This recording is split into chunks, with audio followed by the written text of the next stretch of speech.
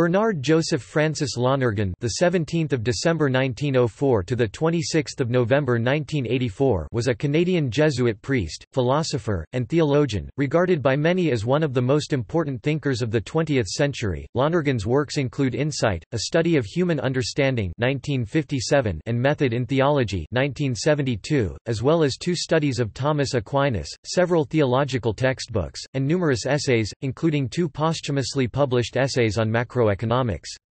A projected 25-volume collected works is underway with the University of Toronto Press. He held appointments at the Pontifical Gregorian University, Regis College, Toronto, as Distinguished Visiting Professor at Boston College, and as Stillman Professor of Divinity at Harvard University. Aims.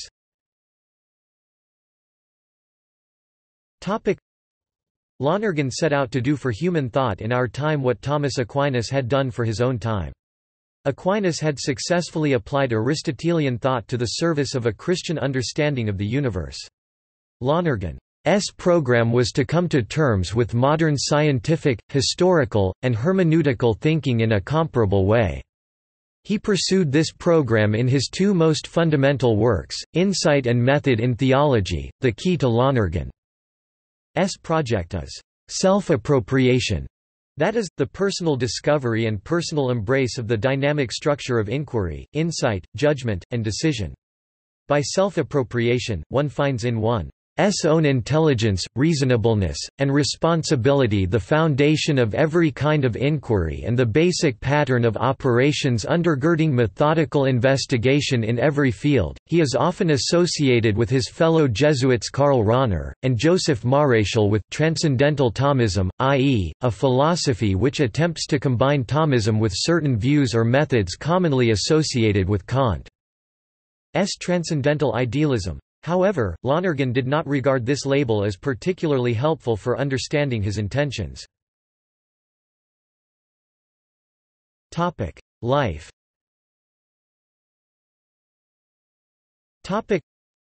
Bernard Joseph Francis Lonergan was born on December 17, 1904, in Buckingham, Quebec, Canada.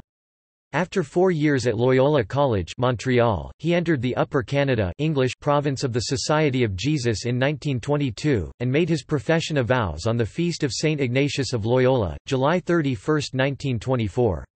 After 2 further years of formation and education, he was assigned to study scholastic philosophy at Haythrop College, London, in 1926.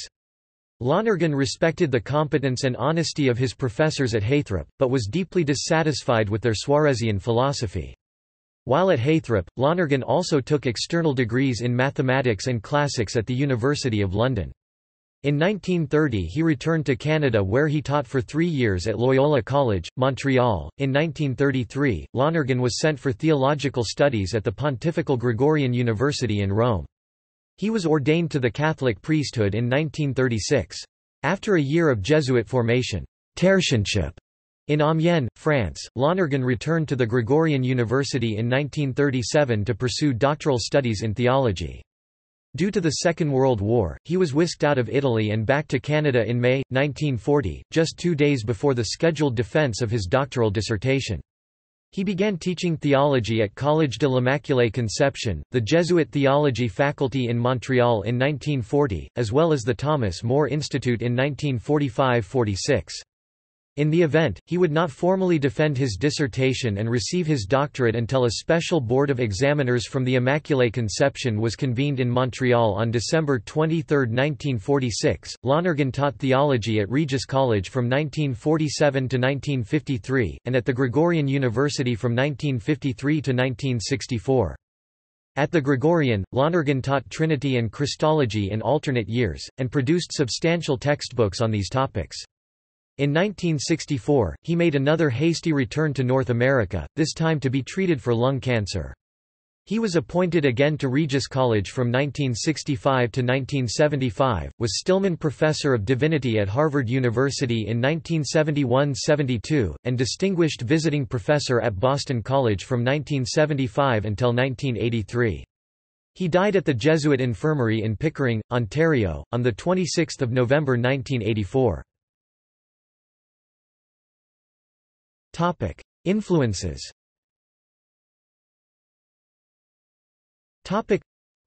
Lonergan names Augustine and John Henry Newman as major influences upon his early thinking. J. A. Stewart's study of Plato's doctrine of ideas was also influential. In the epilogue to Insight, Lonergan mentions the important personal transformation wrought in him by a decade's apprenticeship to the thought of Thomas Aquinas. He produced two major exegetical studies of Thomas Aquinas, Grace and Freedom, and Verbum, Word and Idea in Aquinas. Works. The University of Toronto Press is in the process of publishing Lonergan's work in a projected 25-volume series, Collected Works of Bernard Lonergan. Archival materials are available at bernardlonergan.com. Grace and Freedom. Lonergan's doctoral dissertation was an exploration of the theory of operative grace in the thought of Thomas Aquinas. His director, Charles Boyer, S.J., pointed him to a passage in the Summa Theologia and suggested that the received interpretations were mistaken. A study of Thomas Aquinas on divine grace and human freedom was well suited to his interest in working out a theoretical analysis of history. The dissertation was completed in 1940. It was rewritten and published as a series of articles in the journal Theological Studies. The articles were edited into a book by J. Patout Burns in 1972, and both the revised and the original version of his study were subsequently published in his collected works as Grace and Freedom, Operative Grace in the Thought of St. Thomas Aquinas. Verbum, Word and Idea in Aquinas.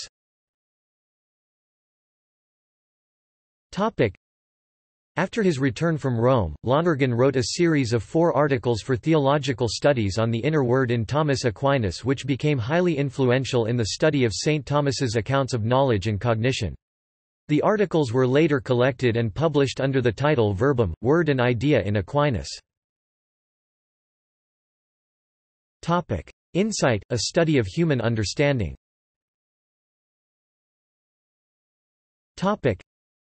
In 1945, Lonergan gave a course at the Thomas More Institute in Montreal that extended from September to April 1946 entitled, "Thought and Reality", and the success of that course was the inspiration behind his decision to write the book Insight. While teaching theology at Collegium Christi Regis, now Regis College federated with the University of Toronto, Lonergan wrote Insight, a study of human understanding, inaugurating the generalized empirical method (GEM). GEM belongs to the movement of Transcendental Thomism, inaugurated by Joseph Maréchal. This method begins with an analysis of human knowing as divided into 3 levels: experience, understanding, and judgment, and, by stressing the objectivity of judgment more than Kant had done, develops a Thomistic vision of being as the goal of the dynamic openness of the human spirit.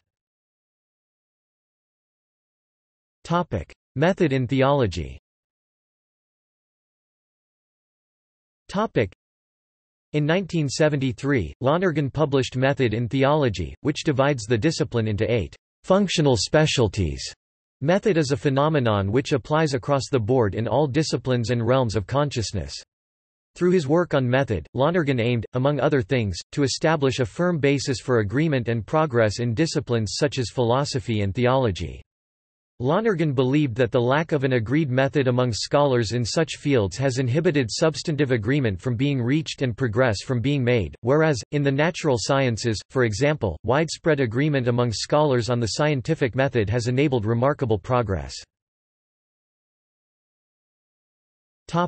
Trinitarian theology. While at the Gregorian University, Lonergan composed a 2-volume Latin textbook, De Deo Trino 3rd edition, 1964. It has recently appeared in the collected works together with an interleaf English translation under the title The Triune God, Doctrines 2009 and The Triune God, Systematics 2007. In The Triune God, Doctrines, Lonergan begins with an examination of the dialectical process by which the dogma of the Trinity developed in the first 4 centuries. This section was previously published in English as The Way to Nicaea. The second section of the work advances dogmatic theses on 1 the consubstantiality of the Son with the Father, 2 the divinity of the Holy Spirit, 3 the distinction of the divine persons by relations of origin, and 4 the procession of the Holy Spirit from the Father and the Son, the Filioque. The fifth and final thesis is that the Trinity is a theological mystery in the strict sense and can only be understood analogically. A concluding Scholian presents New Testament evidence in favor of the psychological analogy of the Trinity. In The Triune God, Systematics, Lonergan develops the theory of intelligible or spiritual emanations in God as propounded by Thomas Aquinas. The volume begins with a discussion of the method of systematic theology which seeks an imperfect but highly fruitful understanding of the mysteries of faith by means of analogies. The following chapters develop an analogical conception of the divine processions as intelligible emanations, relations, persons, and the two missions of the Word and Spirit. Christology. Lonergan produced two textbooks in Christology. In 1956 he produced a supplemental volume De Constitutione Christi Ontologica et Psychica. The fourth and final edition of 1964 was presented in the collected works with an interleaf translation as The Ontological and Psychological Constitution of Christ 2002. Lonergan clarifies the metaphysical principles of Christ's constitution as one person in two distinct natures, and transposes that framework to address the consciousness of Christ as a single subject of two distinct conscious subjectivities. Beginning with an edition of 1960, Lonergan introduced his own textbook for his Christology course, De Verbo Incarnato. Subsequent editions were published in 1961 and in 1964. De Verbo Incarnato is divided into four parts. The first part is an interpretation of the divinity and humanity of Christ as presented in the New Testament, Thesis 1. The second part recapitulates the formation of the dogmatic theological tradition of Christology up through the Monothelite controversy in the 7th century, Theses 2–5.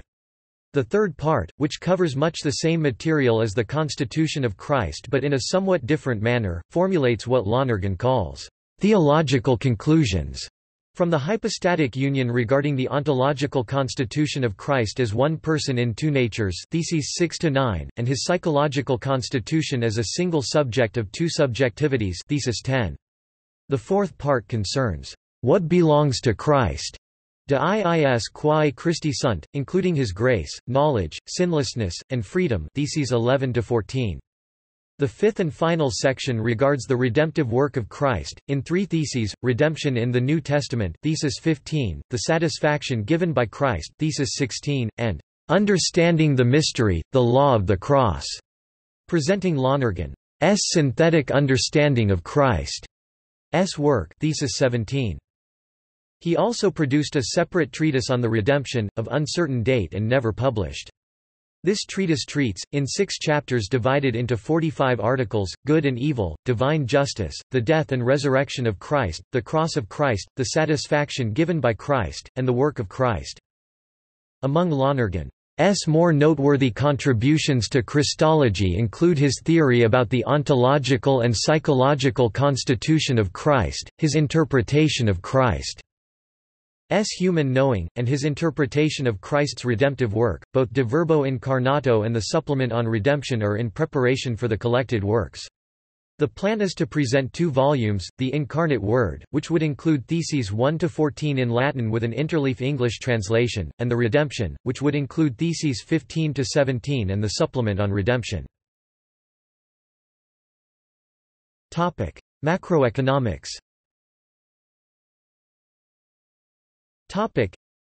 In the 1930s and early 40s, Lonergan developed an intense interest in macroeconomic analysis, but never published the manuscript he developed. In later life while teaching at Boston College, Lonergan returned his attention to the economic interests of his younger days. The University of Toronto Press has published his 2 works on economics, For a New Political Economy and Macroeconomic Dynamics, an essay in circulation analysis. Philosophy, generalized empirical method.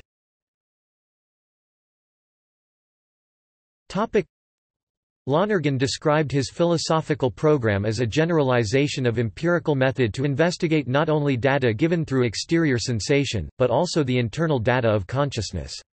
More specifically, objects are known while considering the corresponding operations of the subject and vice versa, experiencing and the subsequent operations of the intellect being components of both knowing and reality.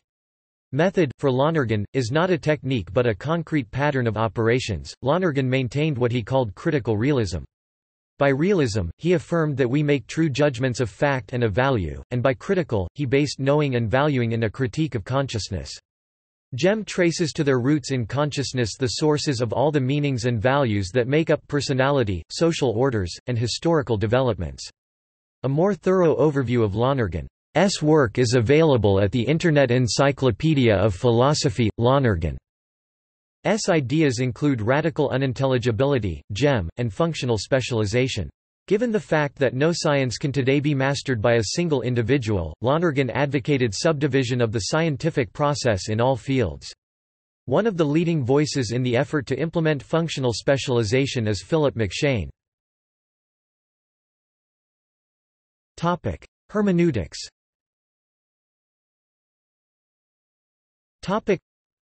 Frederick G. Lawrence has made the claim that Lonergan's work may be seen as the culmination of the postmodern hermeneutic revolution begun by Heidegger. Heidegger replaced Husserl's phenomenology of pure perception with his own linguistic phenomenology. Gadamer worked out this seminal insight into his philosophical hermeneutics.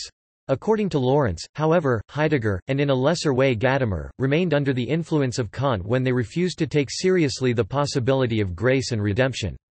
Lawrence makes the observation that Heidegger, influenced also by Augustine's inability to work out a theoretical distinction between grace and freedom, conflated finitude and fallenness in his account of the human being. Sin is therefore absorbed into fallenness, and fallenness is simply part of the human condition. Lonergan builds on the theorem of the supernatural achieved in medieval times as well as on the distinction between grace and freedom worked out by Thomas Aquinas, and so is able to remove all the brackets and return to the truly concrete, with his unique synthesis of Jerusalem and Athens. Honours.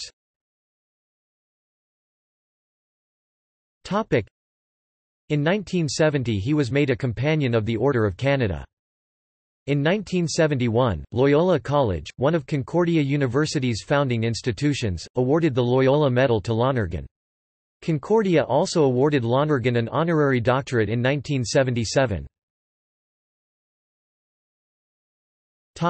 Conferences and journals.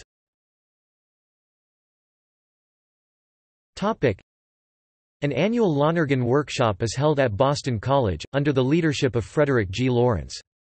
The proceedings of the workshop are published under the same name, Lonergan Workshop, edited by Frederick G. Lawrence. The workshop began in Lonergan's lifetime and continued after his death. The West Coast Methods Institute sponsors the annual Fallon Memorial Lonergan Symposium at Loyola Marymount University. The Lonergan Symposium has been meeting for 32 years. Boston College has a Lonergan Institute, and also publishes the bi-annual Method, Journal of Lonergan Studies. The journal was founded and edited until 2013 by Mark D. Morelli. The Lonergan Studies newsletter is put out 4 times a year by the Lonergan Research Institute, Toronto. It provides the most up-to-date bibliographical information on the Lonergan movement. Recently, Seton Hall University has put out the Lonergan Review. Lonergan centers have been set up in various places. See below, external links. The Lonergan Research Institute at Toronto holds the Lonergan Archives as well as a good collection of secondary material, including a complete collection of dissertations on Lonergan's work. Much of the primary archival material is available online at the Bernard Lonergan Archive. See below, external links, and a site for secondary material has also been set up, thanks to the work of Robert M. Doran.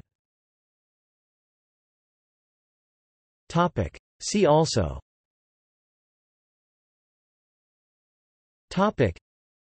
John F. X. Nassas.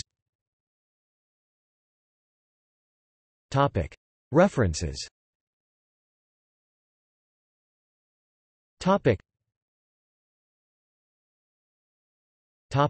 External links.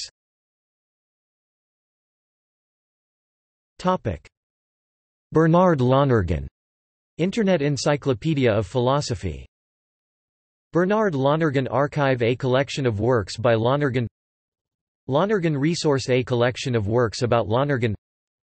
Lonergan Forum Discussion Board. Bernard Lonergan Profile and books on Goodreads. The Lonergan website, Concordia University, Montreal, Quebec, Canada. Lonergan Research Institute, Toronto. Lonergan Institute, Boston College.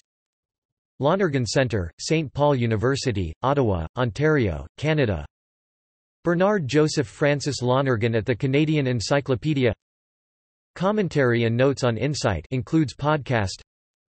Lonergan Institute, for the Good under construction, Washington, D.C. The Lonergan Society at Marquette University, Milwaukee, Wisconsin.